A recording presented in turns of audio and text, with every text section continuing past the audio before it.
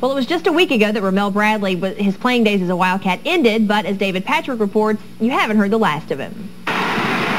Over the last 4 years, Kentucky fans have known Ramel Bradley, the basketball player. Now the former Wildcat guard is set to make a name for himself as a recording artist. Oh man, I'd rather be alone.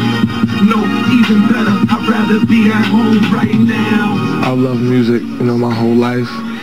I think, that's what gets people through life is music, And, I love music, ever since I was a little kid. I grew up in church, and being in New York is such, hip-hop and rap music is so big. You can't help but to fall in love with it. Lyrically, there's just a lot of stuff, and even as far as like the way he portrays his childhood back home, or even dreams and hopes. It's simple stuff that everybody goes through. I don't think I live the average life, of any guy, my age, being here, playing basketball, rapping, and there's so many things that I'm into. So I just want him to really just, just take a deeper look inside of me.